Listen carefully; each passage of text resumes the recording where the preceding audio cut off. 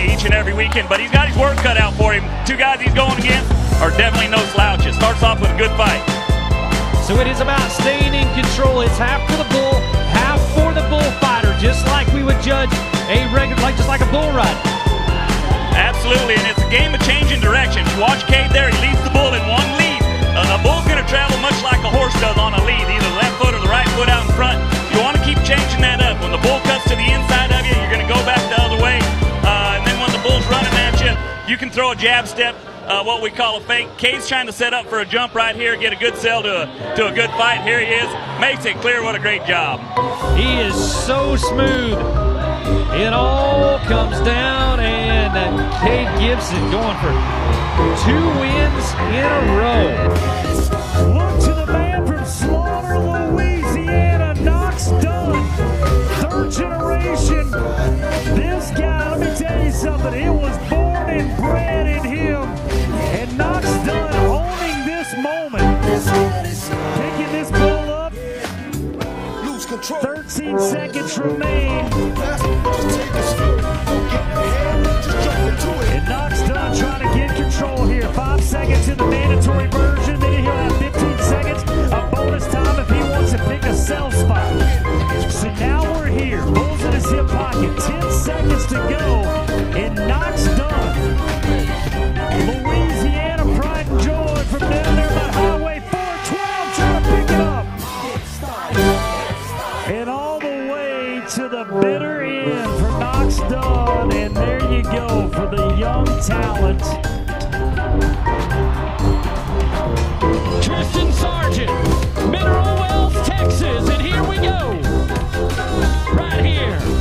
There you see the clock. Matt West joining me up here. Yeah, watch that left hand. He's reaching back. He's going to grab that bull by the horns. Check that out. That's to show that he's in complete control.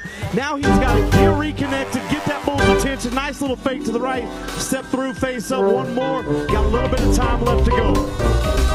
Gotta have to finish with something strong here. He's down to 5 seconds. Nice little pass through the front. One more final step through. And there it is. Folks, how about your bullfighter here tonight? Yeah. Oh, he's gonna keep, he's got 10 seconds left. 10 bonus seconds left. And I thought he sold it there, but hey! Did that! What's up, Texas?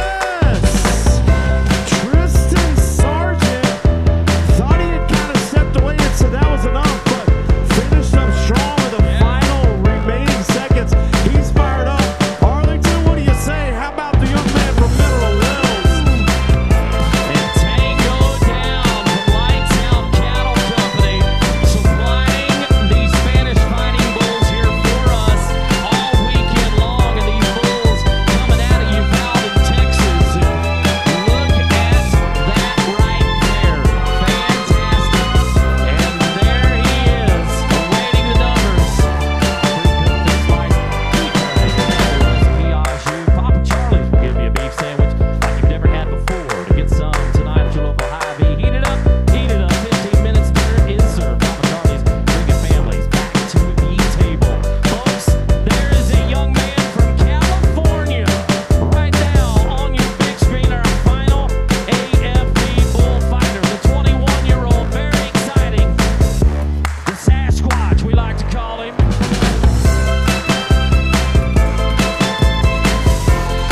And ready to roll.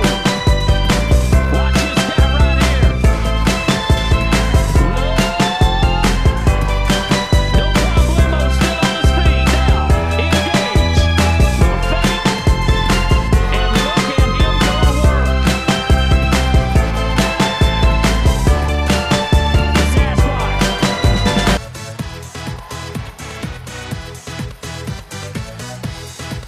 Time is slipping.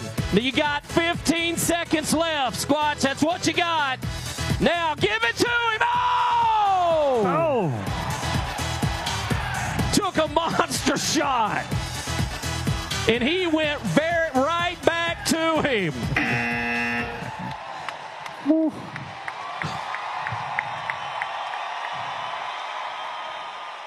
I can think of a million ways. Look at that bull just said, I'm done. I can think of a million ways And the finishing move is $1,000,001.